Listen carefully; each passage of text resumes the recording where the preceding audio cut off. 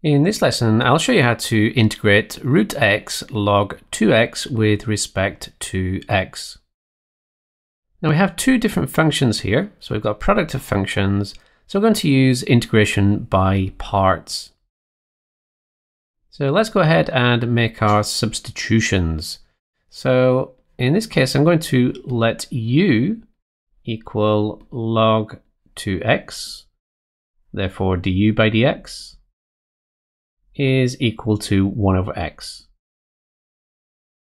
And dv by dx, we'll let that equal the other function, which is root x. Now root x we can write as x to the power of a half. So when we integrate that, we will get x to the power of 3 over 2 over 3 over 2.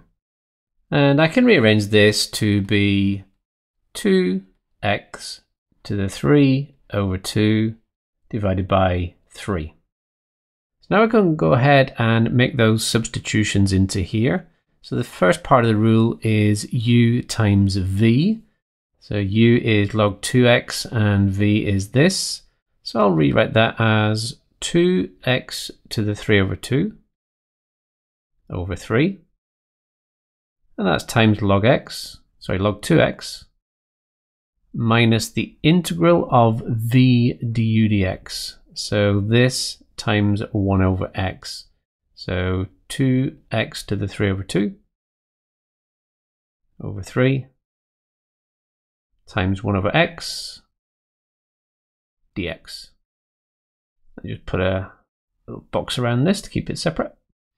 Okay, let's go ahead and simplify this. Well, I can cancel this x to the power 1 with this x to the 3 over 2. So that will leave me with x to the half. So let's just rewrite that. So I've got 2/3 of x to the 3 over 2 times log 2x minus, well, I've got this 2/3 here. So let me bring that outside the integral. So 2/3. And we've got the integral of x to the power of a half dx. So we have 2/3